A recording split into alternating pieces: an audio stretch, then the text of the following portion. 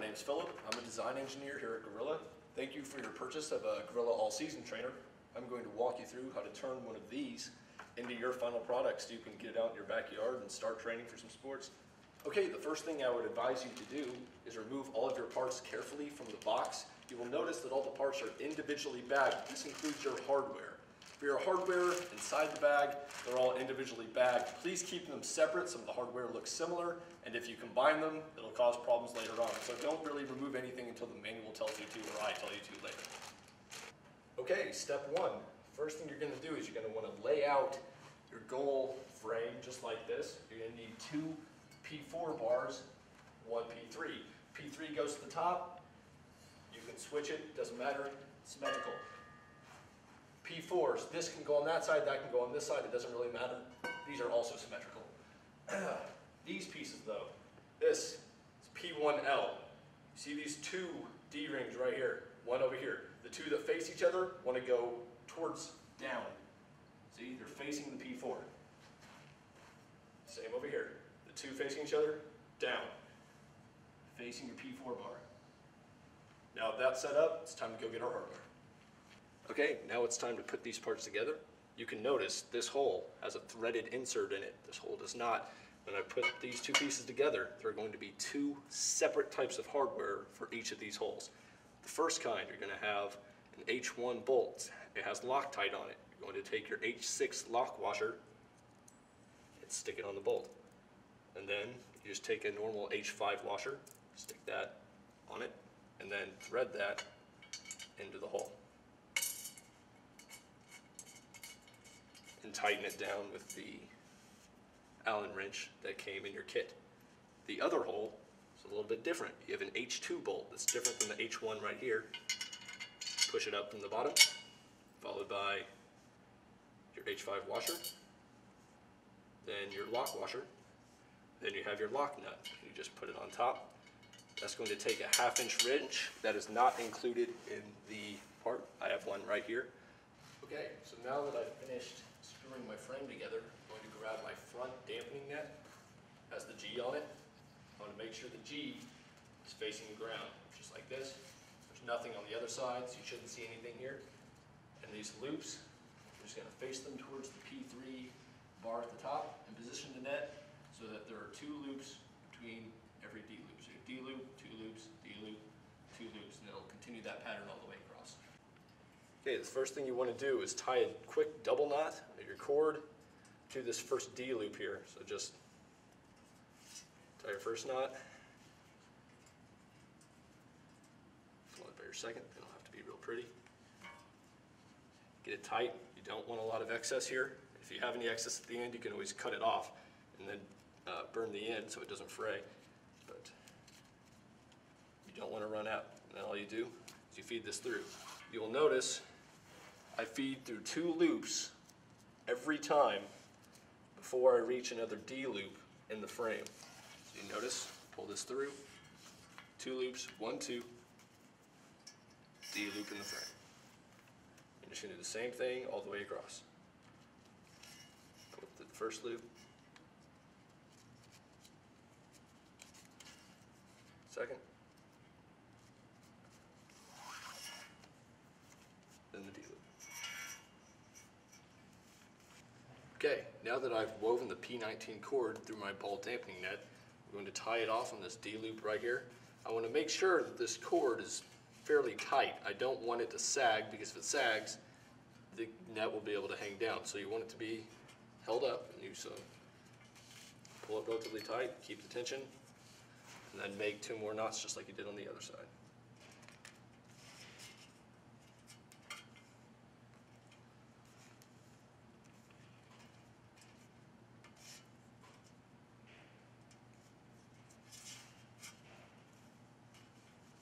Okay, now that you've done that, you're going to grab the two pieces that look like this. They look the same, but they're not. See the Gorilla on one side, it's not on the other. So when you put it in, just like this, make sure the Gorilla is facing the outside.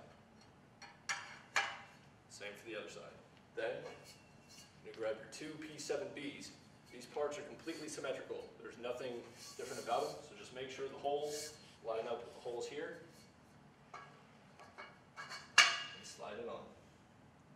might hang, it's okay, just don't step on it.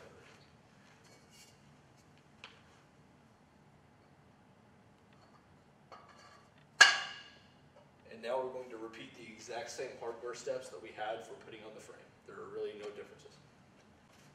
Okay, after you have these screwed in, it's time to get your goal net. This is your giant net. You'll notice on the lower side it says Gorilla on the bottom. On the other side has the G with the Gorilla on it. You want this facing up. So, just going to throw it over, and then here's where you might need another person to help slide these right here onto the tubes that you just put on. So,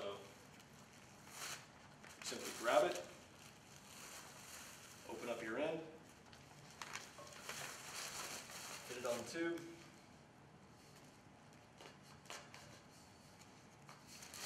and you slide it on.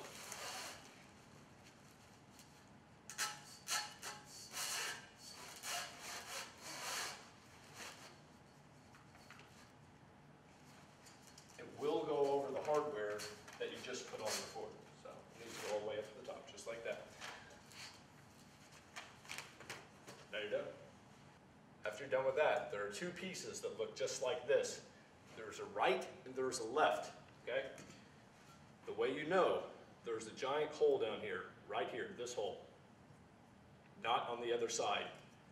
This hole, after you put it on, should be facing the middle. So you can see, hole. I'm simply just going to slide it on. This piece can be a little bit harder to work with because fitting it in, but it should slide on. If not, get a rubber mallet and lightly tap it into place. Same thing on the other side. Hole facing the middle. If you don't do this right, things won't work. But should go together just like that. And then just like before, same hardware steps, same type of holes. Okay, now that all your hardware is in place, you're going to grab your two fiberglass rod pieces. All you need to do is slide them together, just like that. Come over to your net. You'll notice there's a small slit in it. Simply take your fiberglass rod, push it through.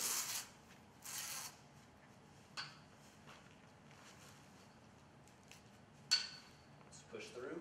Simply fit it into these holes from before. So that side just slide in. And then on this side, you can bend your fiberglass rod to help get it in the hole. Once it's in, it'll lock into place. And that's what it'll look like when you're done. Okay, now it's time to put your side nets on. Going to grab one of the two P20 cords, and you're simply just going to make a double knot in this hole right here.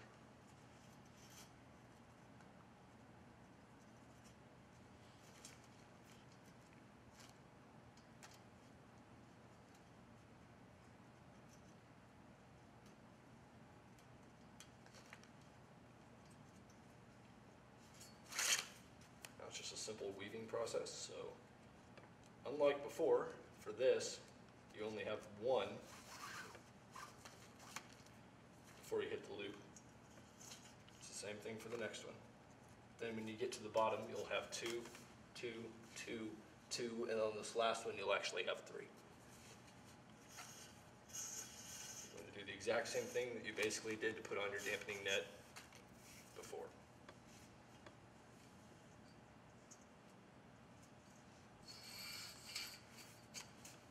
Okay, so I'm about ready to finish this up. You'll notice there are two loops close together, and there are two D loops close together.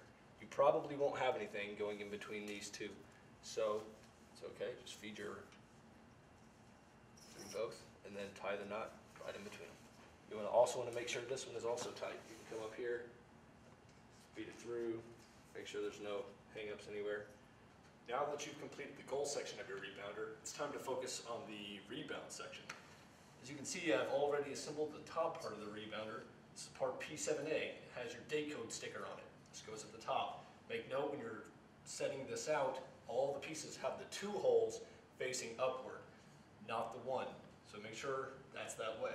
Once you have it set out, these bracket side pieces should be on the outside facing up. Same on this side.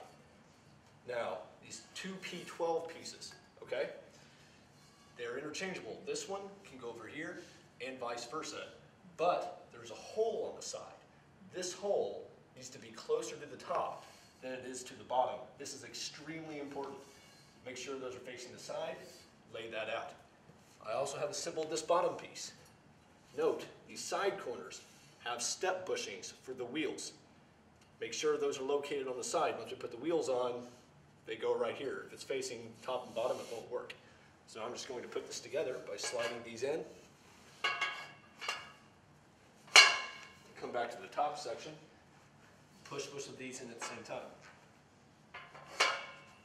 After doing that, just attach all your hardware, just like we have been the entire time, and then we'll put it onto the top of the car.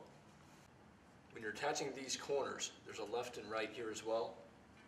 These are what your wheels attach to, so you want to make sure that they are facing this side, facing up. You want these on the sides, not on the bottom. If you put them on the wrong way, they'll be on the bottom and it won't work. You have to take the whole thing back apart. Now it's time to attach your rebounder frame to your goal side. You want to take these little H8 step washers, bushings, whatever, stick them into these holes just like that. Okay, before you start this process, you're going to need another person to make sure that you both have an H3 bolt. That's different than the other ones you've been using so far. This is so whenever you have this held up here, you can go ahead and put it through the hole and attach it, and you don't have to hold it anymore. So go ahead and lift it up. You're going to flip it so that these are facing the inside.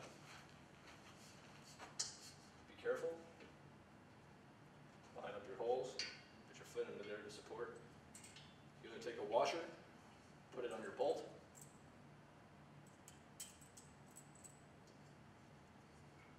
Line it up. And just push it through.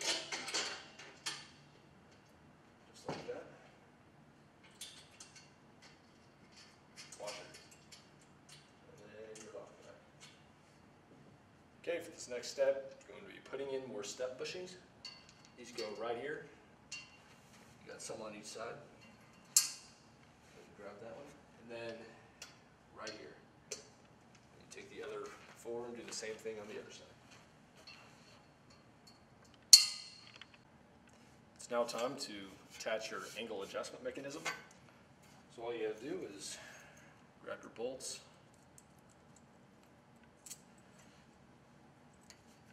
Line up the holes.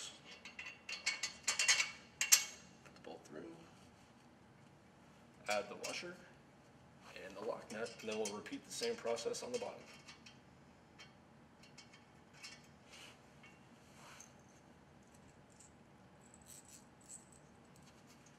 Line up the holes, put the washer on the bolt, push that through.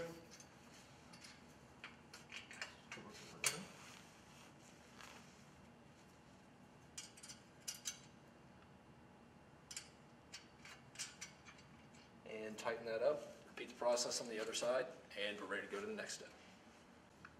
Okay, now it's time to attach your wheels. All you're going to do is take your bolt, slide it through your wheel, just like that, no washers.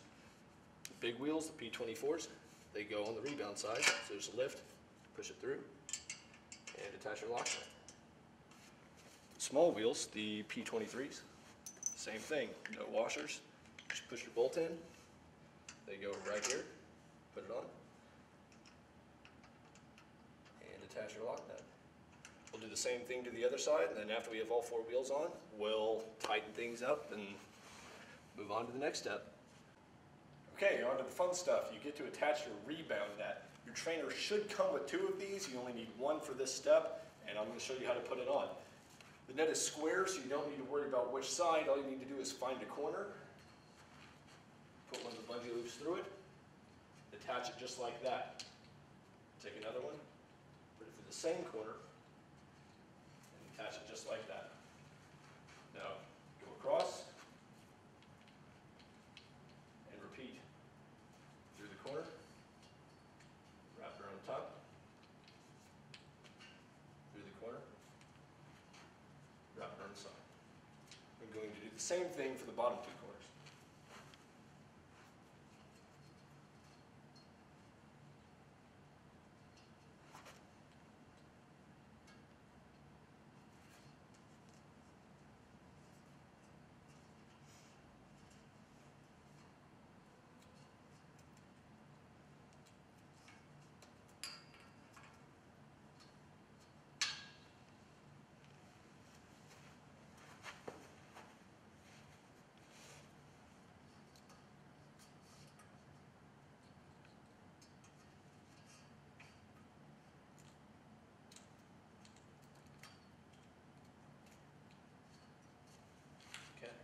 you just work your way around. You will have 6 on each side, so try to spread them out evenly.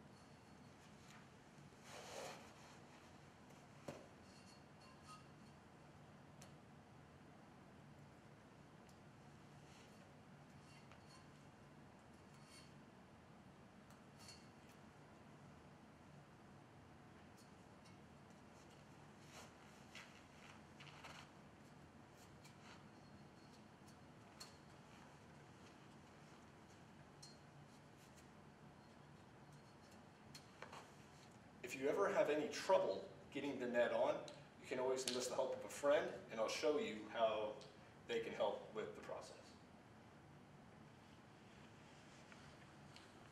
What you want to do is come up, put their thumbs in the net, around the spot where you want to put the bungee, and lift up. You just come in, wrap the bungee around, hold it, and then they let go, just like that.